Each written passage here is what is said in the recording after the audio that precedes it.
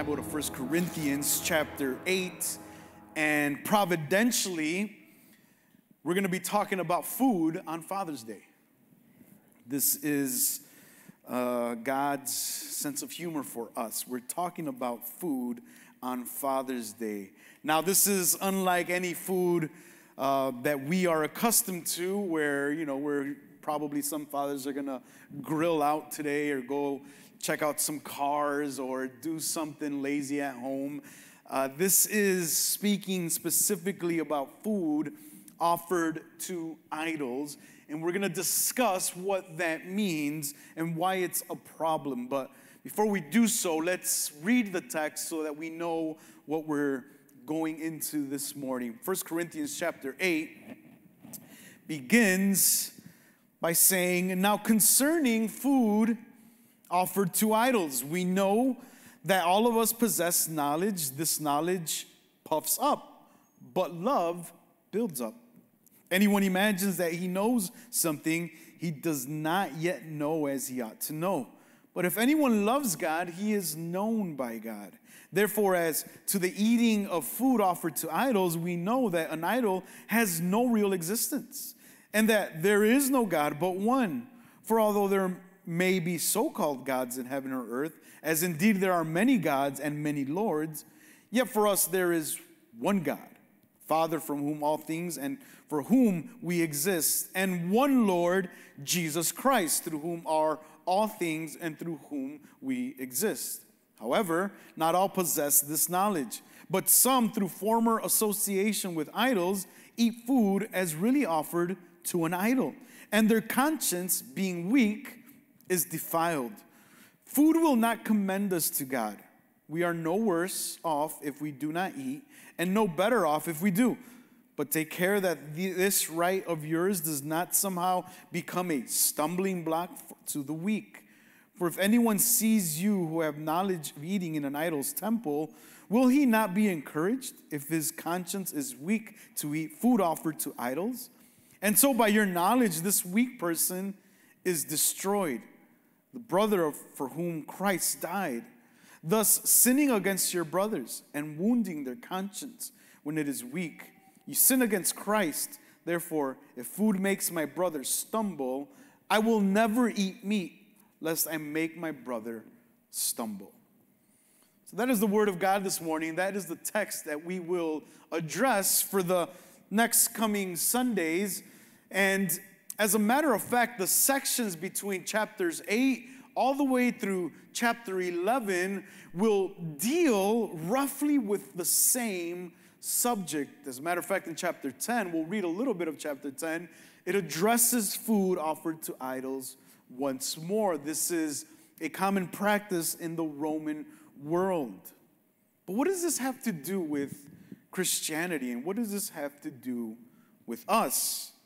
Well, what Paul's driving at here is something that we should be completely aware of.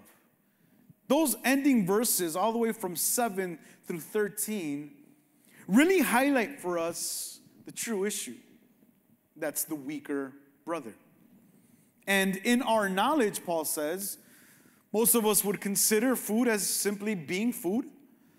But while those who are coming from that background in idol worship in Corinth, they feel different. And they may be weaker than some of the stronger so-called Christians in the church. So by eating the food offered to idols, what they're doing is they're making their weaker brothers feel ashamed and defiling their conscience. Because they're coming, think about this, they're coming from a pagan background where idol worship was a common thing in their societies, as we'll look at in a bit.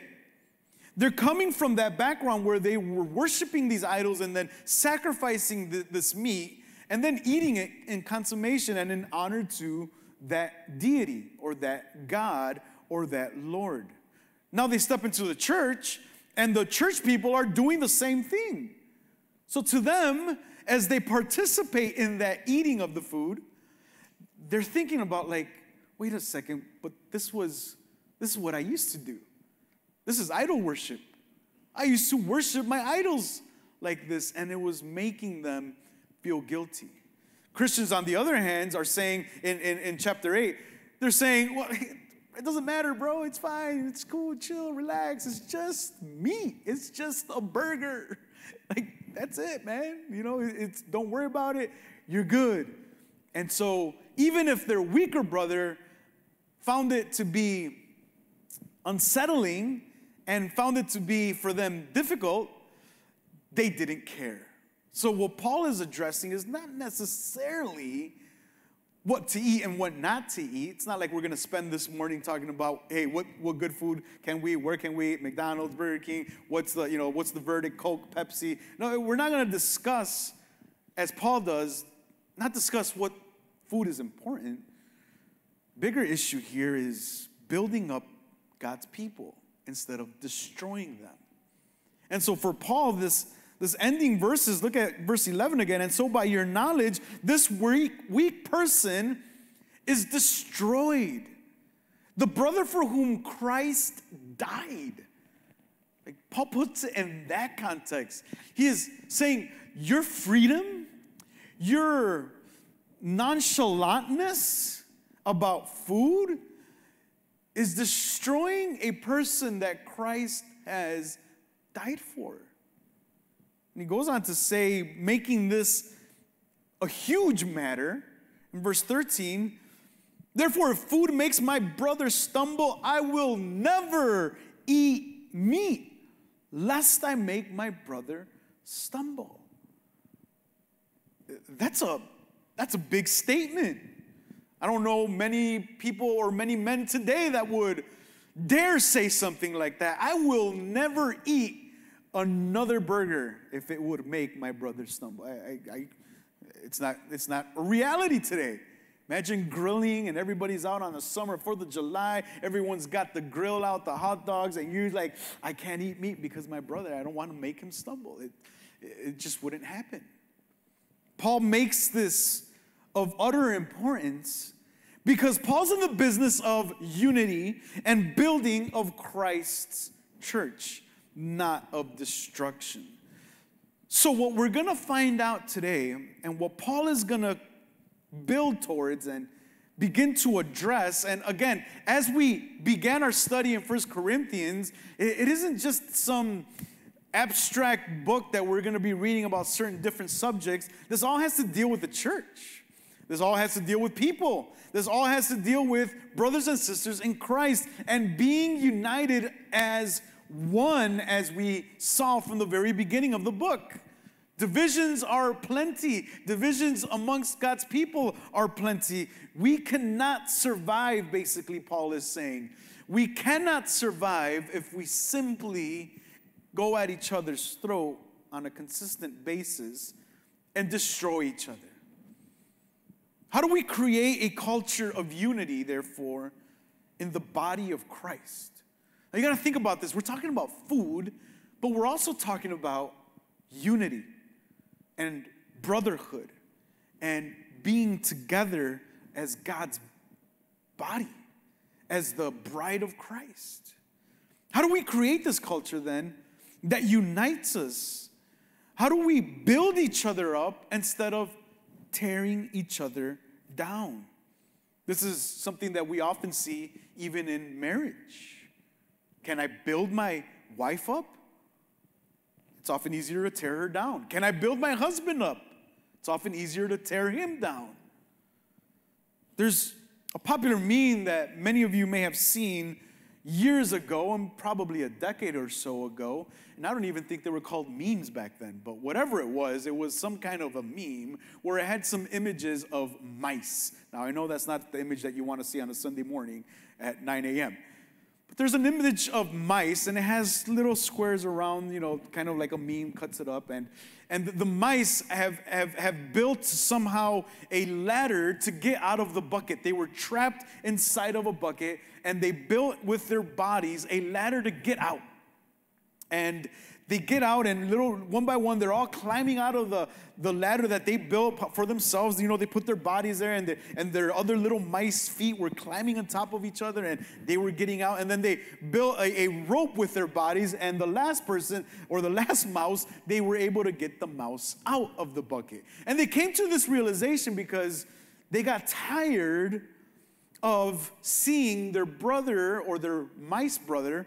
I don't know what you would call that in the mice world, but they got tired of seeing one of the mice. As soon as he got close to the top and almost ready to get out, they would jump and grab his tail and bring him back down. And every time one mouse got ahead and one mouse almost got out, they would jump up and bring their mouse brother down.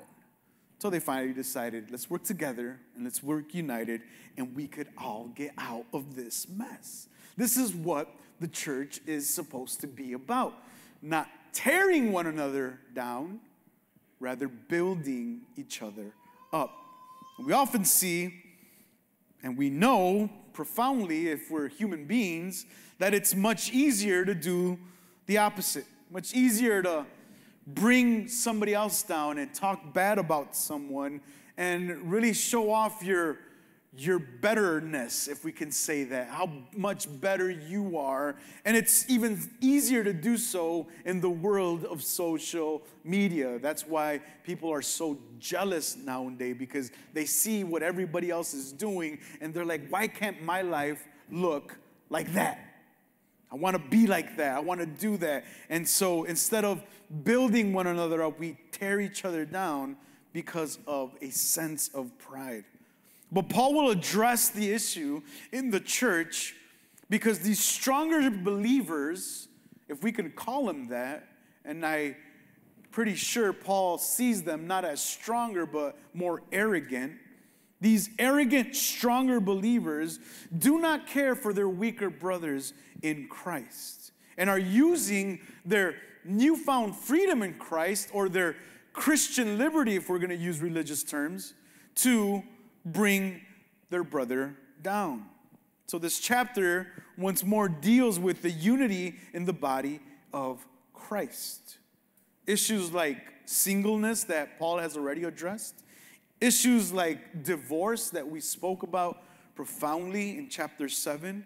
Issues like sexual immorality are all issues that are divisive. This is what the church has been dealing with. And at the root of all this is destruction and division.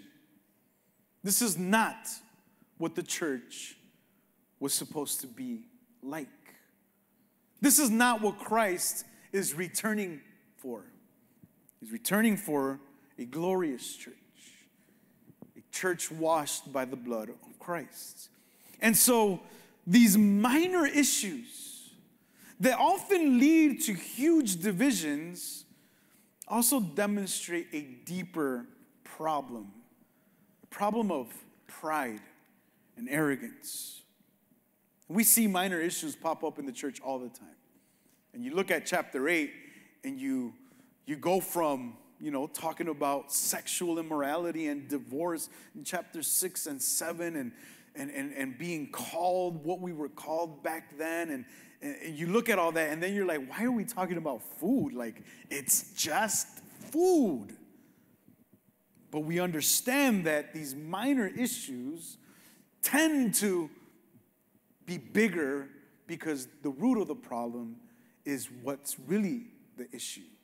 Sometimes Christians are always fighting about minor things that demonstrate a deeper issue, like, can we drink? Is drinking evil or not? Can you just tell me if I am able to drink or no? Like, let me know. Can I drink? Can I dance? I like dancing. I want to dance. I want to shake it off a bit.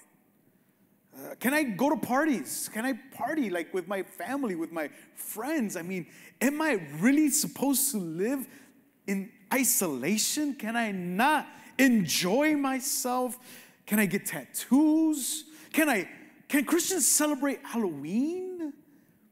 I mean, it's just costumes and candy? Like, is that really that bad? Can I watch horror movies?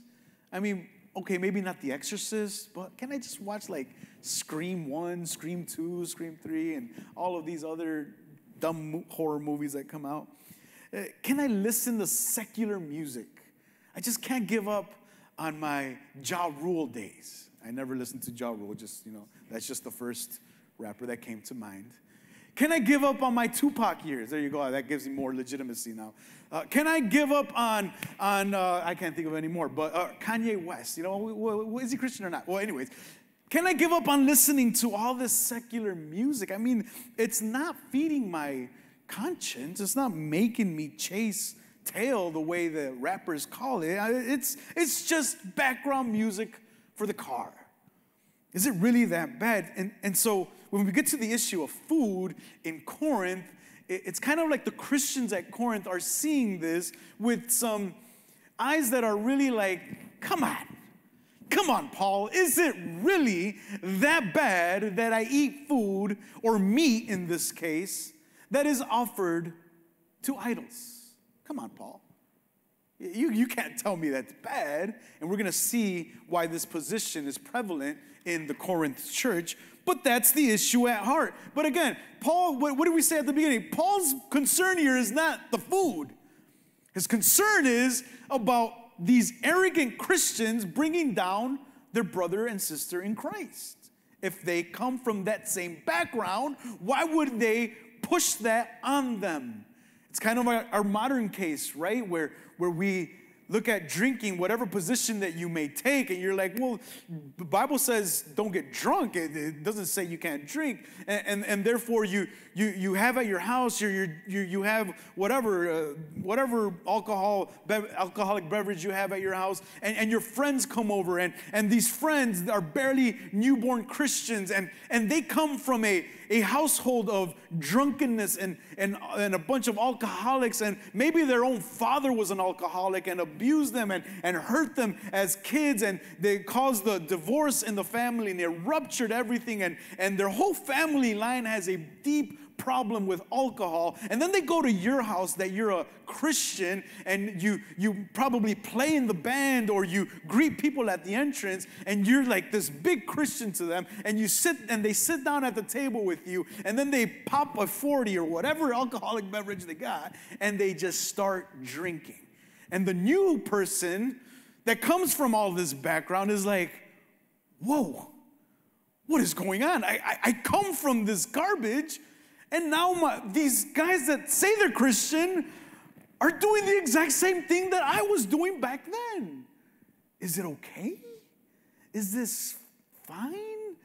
So they begin to drink, and within their conscience, they're like dealing with an issue that to them is not right, but they see their brothers doing it. So it's like, well, if they're Christian and they believe in God, then okay, maybe I could do it too. And so it's affecting their spiritual walk. So this is why Paul is so hard on this. Go back to verse 13 again. I want you to feel his demeanor here. Chapter 8, verse 13. Therefore, if food makes my brother stumble, I will never eat meat, lest I make my brother stumble. See, it's emphatic. It's repeated twice. Twice in one verse, make my brother stumble, make my brother stumble. And then he says, I will never eat it to avoid this. So these issues, therefore, are not surface issues. They deal with a sense of pride in Christians and the sense of false liberty in Christ. Though they're small, they reveal these deeper spiritual matters, and they risk causing division in the church. You can imagine in Corinth, there are some Christians that are eating this food and saying to everybody, don't worry about it. It's cool. It's fine. Those people over there that follow Paul and Apollos, they're too religious. Those Jewish people that come with Peter's crew, they're way too, those are even more religious, rigorous. You know, this is Christianity, man. Chill, relax. Come with us. And then there's this other group of people in the church. They're like, bro, that just doesn't seem right. Even our background in the Jewish background, that what he taught us not to eat this type of meat because it's contaminated, it's polluted, it's impure. We shouldn't be doing this. And so we have division in the church. People are advocating for both cases. And so Paul has to address it. And as he writes this letter, he does so, and he will address this issue because his worry is Christian unity and the body of Christ united. So for Paul, and what we're going to learn in chapter 8, is he's going to give 3 ways the church is to be united. Now, the outline of the text is fairly simple to follow at the surface. You have a first section between verses 1 through 3. You have a second section between verses 4 through 6. And then you have the last section between 7 through 13. There are 3 normal divisions in this chapter. However, I want to address the chapter a little bit differently and go to the heart of the matter by beginning to discuss what Paul does so immediately. What we're going to see is 3 ways the church is to be or to remain united. And Paul will first address the issue. This is Paul addressing the issue, and he addresses the issue in love. We're going to see that in verse 1, or at the beginning of verse 1. We're going to see that between verses 4 and 6 and verse 8. So those verses really highlight that Paul is actually addressing the issue. And why that's important, think about it like this. The Corinthians have written to Paul about divorce. They've been asking about sexual immorality. They've been asking about all of these things. And Paul has kind of sequentially answered every question that they've addressed. And so now, when the question arose about food, Paul could have easily just been like, guys, it's a burger. Relax. And he could have just easily moved on. But instead, he takes almost 3 chapters to address this issue. And so Paul is not evading the issue, even though it's not a difficult one, or what we would say a big major issue. It's not this huge doctrinal issue, but Paul is addressing the huge spiritual issue that lies behind this. And he'll do that in chapter 8, and then he'll do it specifically in chapter 9 by calling out Christian liberty and bringing them to a true understanding of Christian liberty. And then back in chapter 10, he'll address the food topic once more. It's like an emphatic draw for Paul to be clear with his people. So he has to address the issue, and he will address the issue in love, as we will see in the beginning of verse 1, verses 4 through 6, and verse 8. Paul then moves to a second way of unity. So we address unity by addressing the main issue of division and addressing it in love. The second way to remain united in the church is to build one another up in love. We'll see that at the ending of verse 1 all the way through verse 3.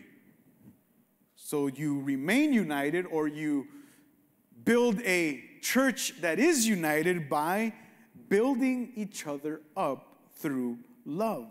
The word he's going to use, oikodomeo, is a physical construction term to build. And it's the building up of one another through love instead of building themselves up. That's the contrast. You're not called to Christianity to build yourself up. You're called to build up one another. This isn't an egotistical religion or faith, if you want to see it that way. This isn't about you. This is why Christianity has in its name Christ. Everything we do, everything we worship, everything we are is because of Christ. So if you're in a religion, or if you're in a faith, or if you're coming to church today thinking that this is something for you, you're in the wrong place. This isn't, we're not seeking enlightenment here. We're not seeking to find the better you here. We're seeking Christ and how to serve and build the others up.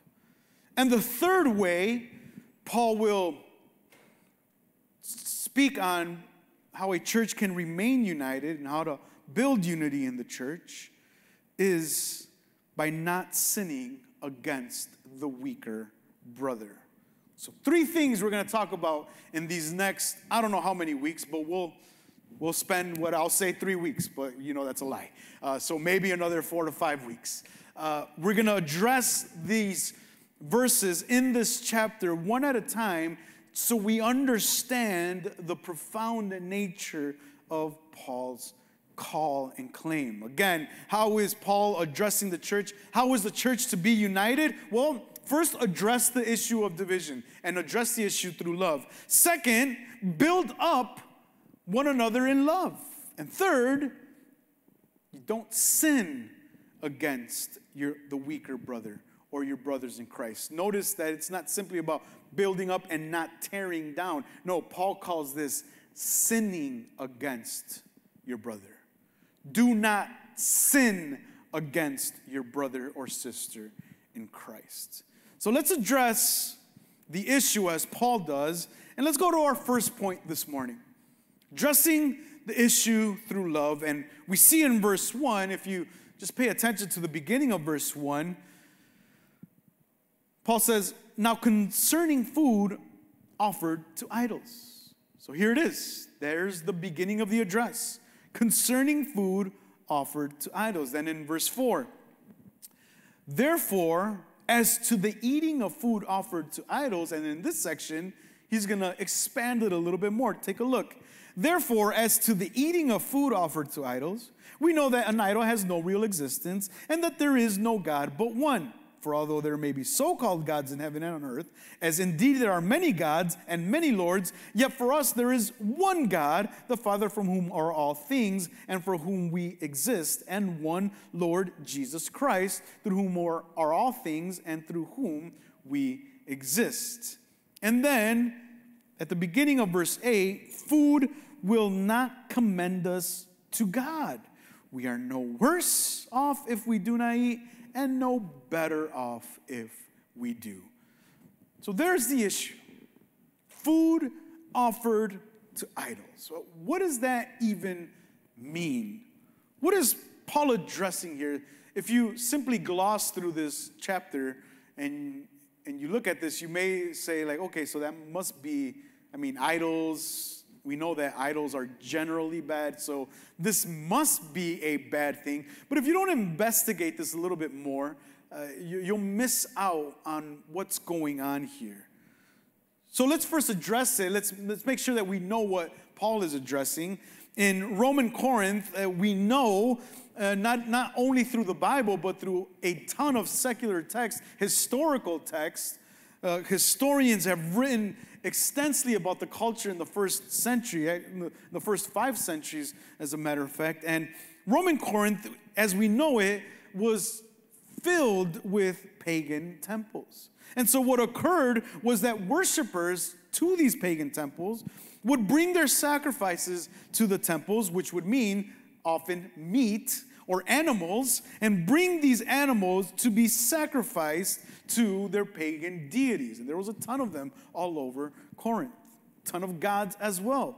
Sacrificing to the gods, therefore, was an integral part of the ancient life. This is how they lived. This was normal to them.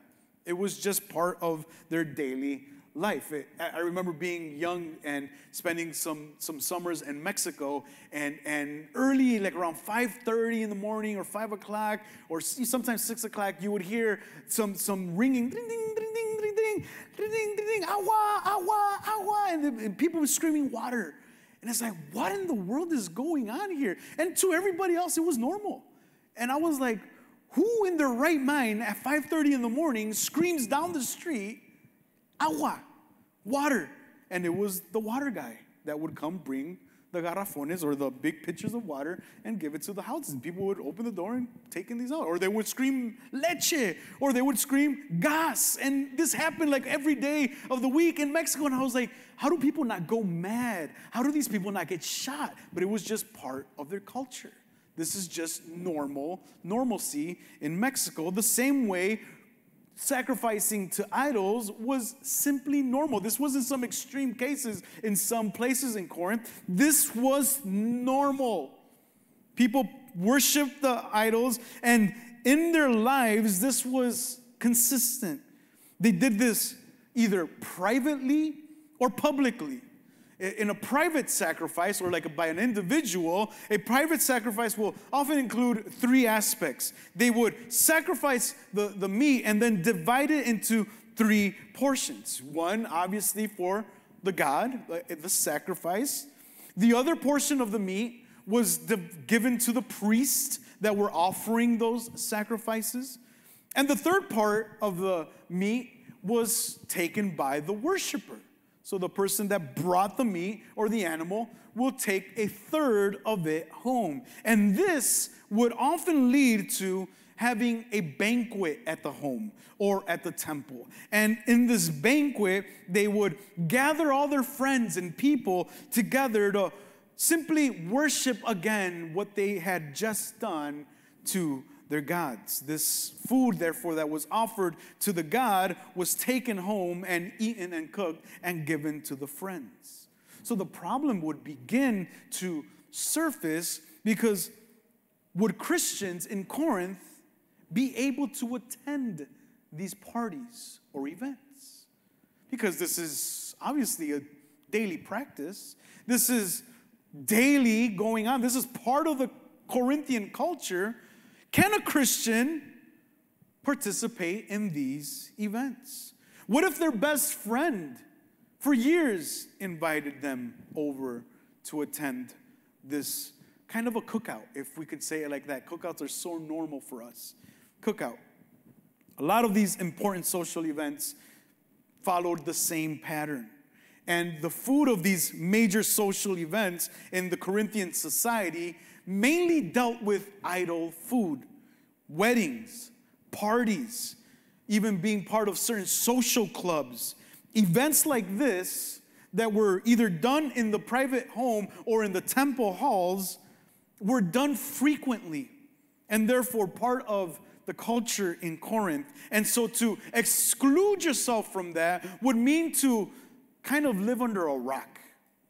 The Christians at Corinth had to deal therefore with this issue. Can a Christian participate with everything that's going on? And the public sacrifices were like the private ones, except the public sacrifices that also divided the meat portions into three.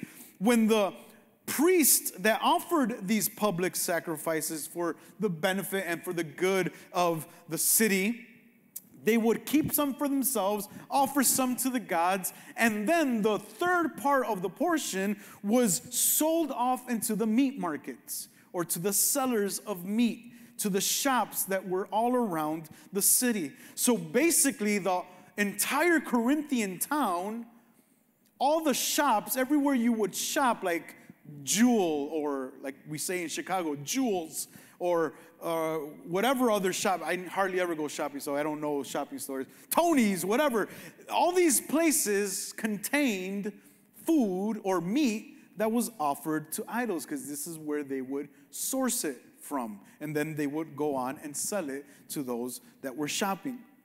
So all of this meat surrounded the Corinthian culture. Does this make the meat automatically impure then? Can a Christian in Corinth eat of this meat?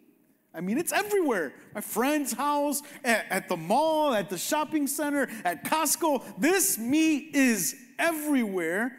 Can a Christian buy this meat? So you begin to see that when Paul addresses the concern, this is no small matter.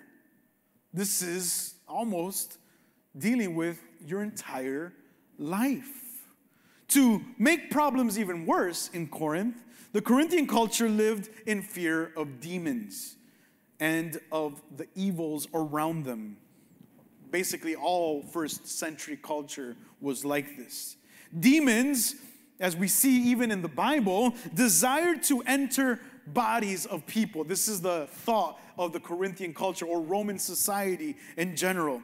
Demons were always looking to take part of the body of someone. And so what they believed is that demons would often go into food and therefore be able to enter the body of someone and then take over that body. So the reason why this constant sacrificing in the temples, it wasn't necessarily a pious thing that we would say like, oh wow, they were just practicing their religion. Well, the reality of it was that even though that took place in it, they were also afraid to death. They were scared for their lives. And so everything that they would bring home to eat, they would take a portion of that to the temple and cleanse it or hope that the gods would take over the meat and therefore no demons would enter. And so the Christian at Corinth would have to deal with this issue as well. To make problems even worse for the Christians, we have a religious issue going on in Corinth, especially in the Christian community. What about the old Jewish understanding of improper foods? There's still Jewish people in Corinthians, and there's also Jewish people or Christians that were once Jewish. So it's not just a Gentile church that Paul is addressing. He's also addressing Jews or former Jews that are now Christians and actual Jews.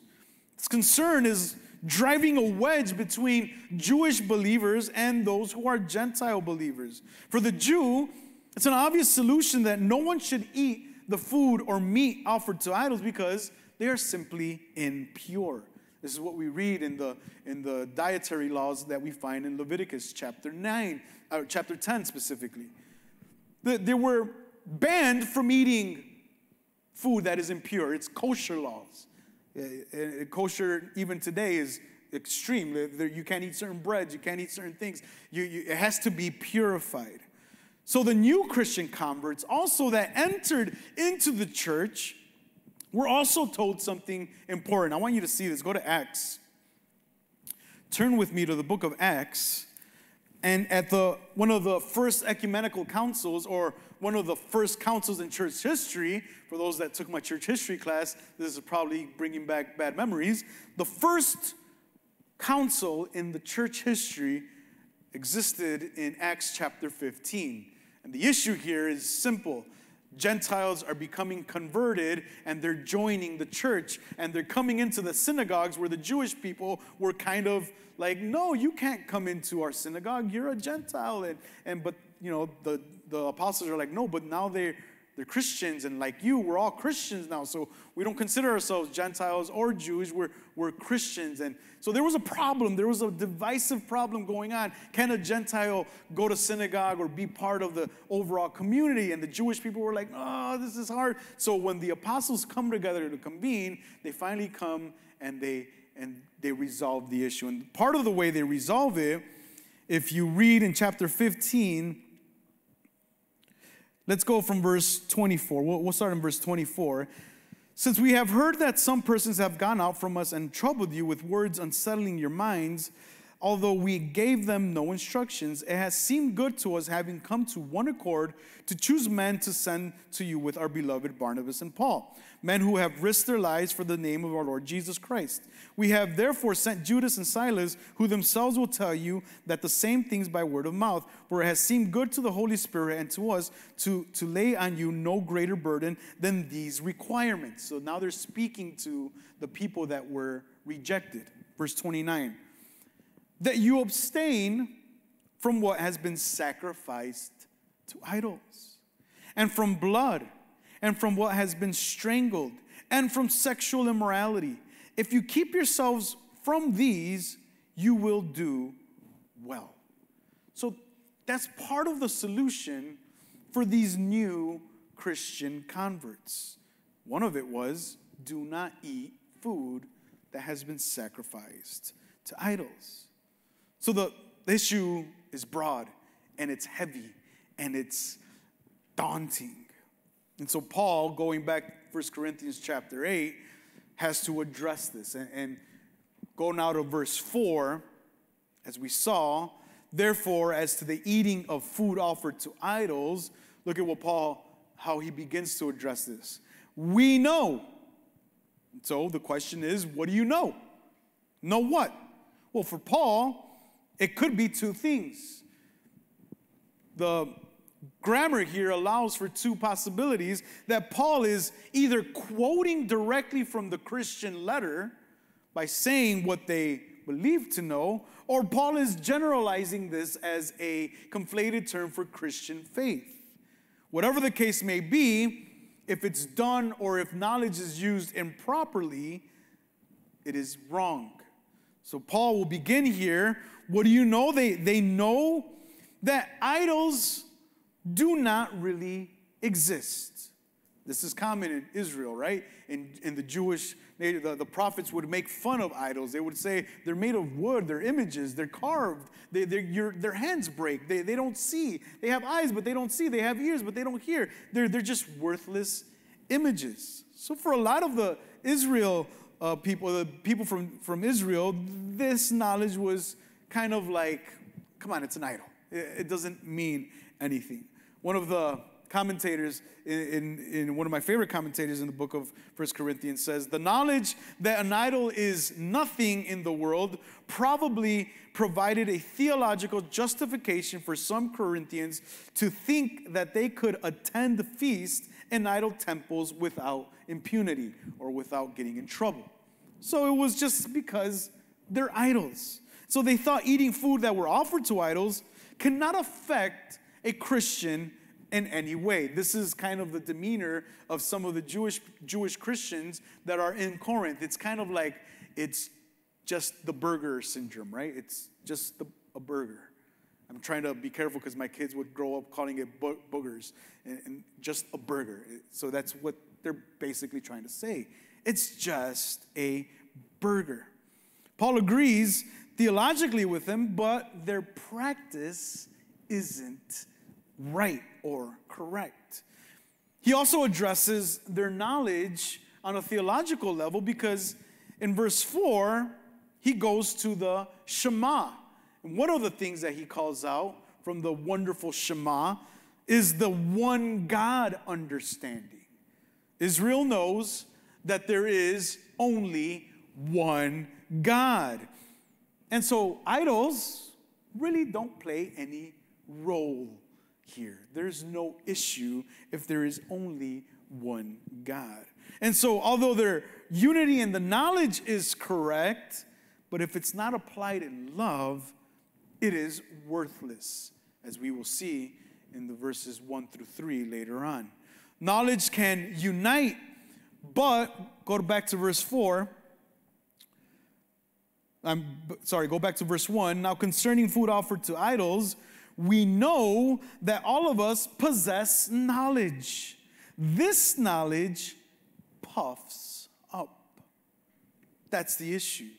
Knowledge done incorrectly only puffs up. This is the conceited attitude of knowledge. This is the negative aspect of knowledge. It's not the good form of knowledge. For Paul, what the Corinthians are doing is using their sense of knowledge or their understanding against them because it's puffing them up. It's making them think they're better than what they really are.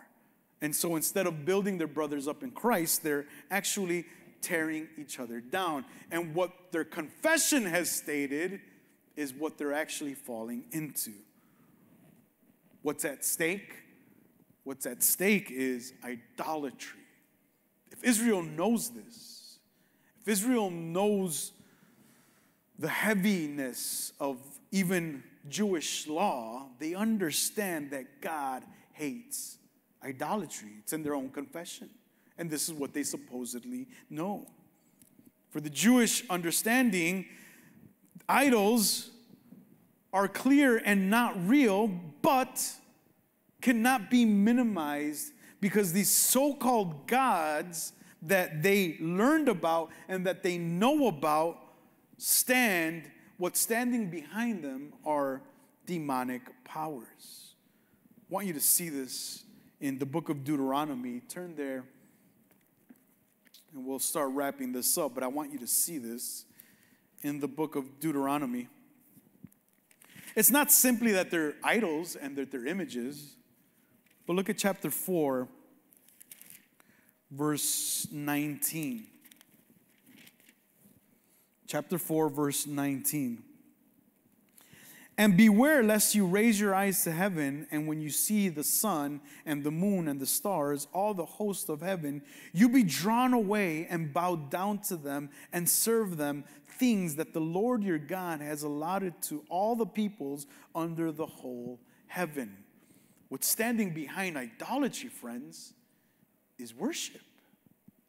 Go to chapter 32. This makes it a little bit more clear. Deuteronomy chapter 32. Verse 17.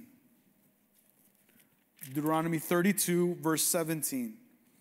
They sacrificed to demons that were no gods, to gods they had never known, to new gods that had come recently, whom your fathers had never dreaded. See, what's going on is that although idols are simply images, what stands behind them compels the individual to worship. What stands behind an idol are demon powers that guide people away from God. So one of the ways Paul will see this tearing down of the weaker brother is by making him an idolater. And not only making him an idolater, the one doing it is also an idolater, for he knows that there is only one God. And so to eat meat that is offered to idols, it's not the meat that's the problem. It's the demons behind that have compelled an entire generation to seek and to bow down to worship false idols. That is the problem. And that's one of the ways Paul sees this issue at hand. It's more than just the burger, friends. What's at stake here is idolatry. Now, I want you to see one last verse. Go back to 1 Corinthians and the verse that Paul will address later on in chapter 10. Look at what Paul says over here in chapter 10, verse 19. Chapter 10 of 1 Corinthians, verse 19. What do I imply then? That food offered to idols is anything? Or that an idol is anything? No. I imply that what pagans sacrifice, they offer to demons and not to God. I do not want you to be participants with demons. You cannot drink the cup of the Lord and the cup of demons. You cannot partake of the table of the Lord and the table of demons. So, although this is an introductory matter in chapter 8, as it develops, Paul will make sure that this issue closes by focusing the attention on more than just food. It's what stands behind this. And it's demon worship. It's pagan worship. So the church, instead of acting like nonchalant and acting like everything's okay and drink and party, have sex with whoever you want to have sex with, do everything, have fun. Anyway, God has forgiven you. Christ has forgiven you. You're free. Enjoy your life. Instead of acting like a foolish person, Paul is saying, you're actually an idolater. And this idolatry is breaking down and dividing the church. So these issues, my friend, are no small feats. They're tremendous and they need to be addressed. And I pray this morning that as you begin to learn about this, you also begin to bring weight to weightier matters in your life. You may think that it's just Netflix. You may think that it's just pornography. You may think that it's just alcohol. You may think that it's just something minor. It's not. What lies behind it is also guiding your worship. And sooner or later, you're going to have to answer the question, what God are you going to worship? Sometimes it's easier to go towards where your body wants instead of what your spirit wants. So be careful with that. And with that, this morning, church will come to an end. I want you to stand. Pastor Ishmael will lead us in a benediction this morning. It was great to be with you guys this morning. And again, happy Father's Day.